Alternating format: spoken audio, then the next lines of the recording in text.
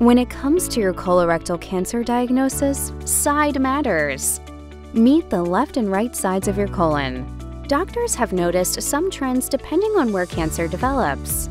Right-sided colorectal cancer is more common in women, African Americans, and those over 65.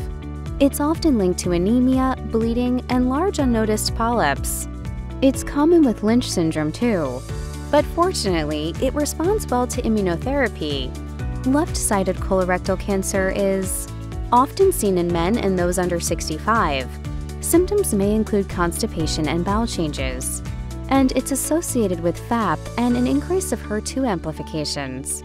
The success of treatment can vary based on the tumor's location.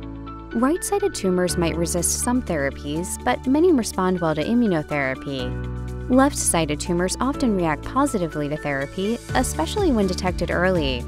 Understanding your tumor's location can guide treatment choices and provide insight into your path with colorectal cancer.